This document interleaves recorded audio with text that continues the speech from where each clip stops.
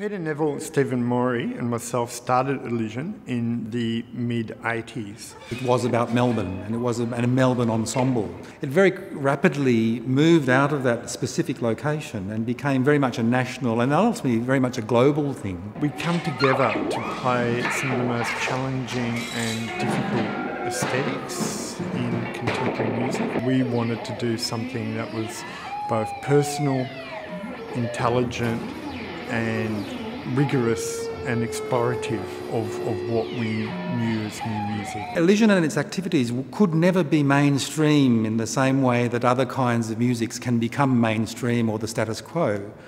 Because I think that walking that tightrope, that razor's edge, continually over a long period of time, that's a huge challenge to how do you sustain your focus in that way? How do you constantly put yourself out there on the edge without the need to, at any stage to say, no, we'll play it a bit more safely this time? One of the most compelling items in the exhibition for me is the very first letter that the British composer Richard Barrett wrote. You're looking at this letter which has got the most amazing and beautiful calligraphy, and there's an emotion that comes out of that, and it's the very first contact, if you like, and that for me is something that's particularly special.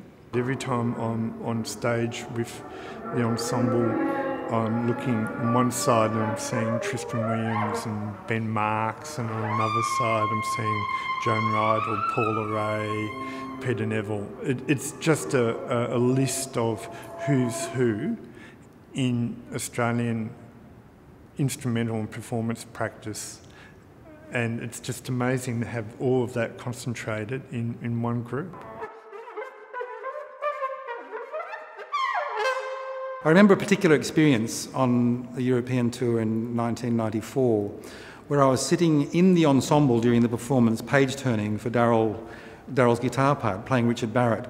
There was this sense of a living, breathing organism that I was privy to, an incredible privilege. So I think this is one of the really special things about sonic art and its relationship to an exhibition within a gallery, and that is that the actual artist can be present not just through a digital representation or through the artefact, but through the physicality of what they actually do within the acoustic of that environment. That's incredibly important, and that's been certainly an enormously valued feature of this exhibition.